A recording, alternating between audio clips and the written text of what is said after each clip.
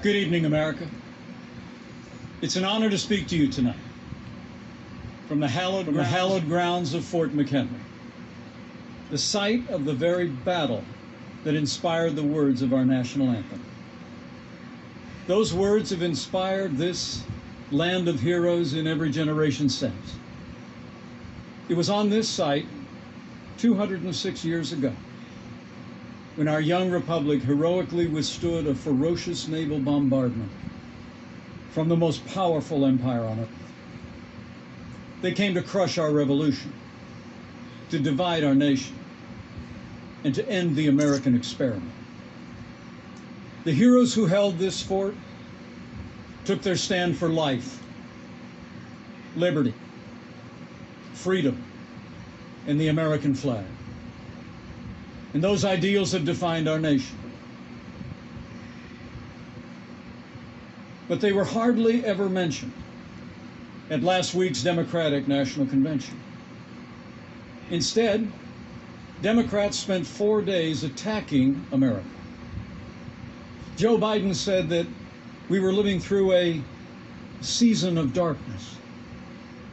But as President Trump said, where Joe Biden sees American darkness, we see American greatness.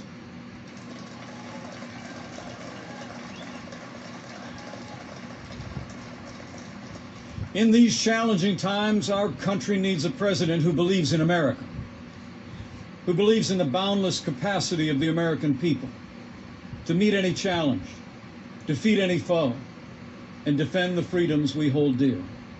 America needs 4 more years of President Donald Trump in the White House.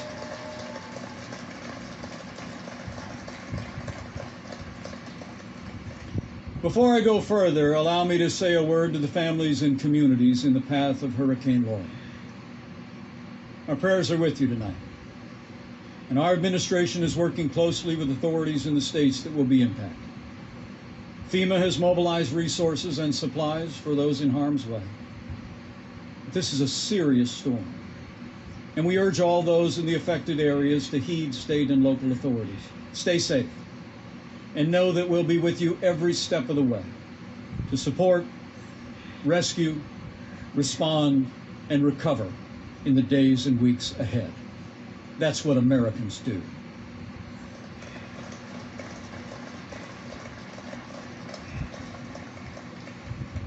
Four years ago, I answered the call to join this ticket because I knew that Donald Trump had the leadership and the vision to make America great again. And for the last 4 years, I've watched this president endure unrelenting attacks, but get up every day and fight to keep the promises that he made to the American people.